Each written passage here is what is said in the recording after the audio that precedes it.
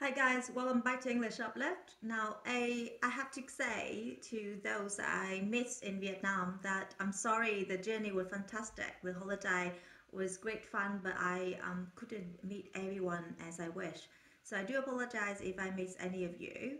However, today is a short, very quick video about how to make sausage rolls.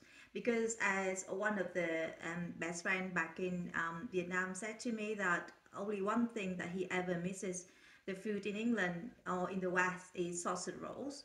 Um, you know how good the Vietnamese food should be. Yeah, of course, no words can describe that. However, for the people who live in the West for so long, one thing that they would miss is just sausage roll. So what is it? Basically, you get a sausage, and puff pastry. You roll it out, and then you put some egg wax on top, and then roll it up and then bake it for 30 minutes at about 180 degrees Celsius.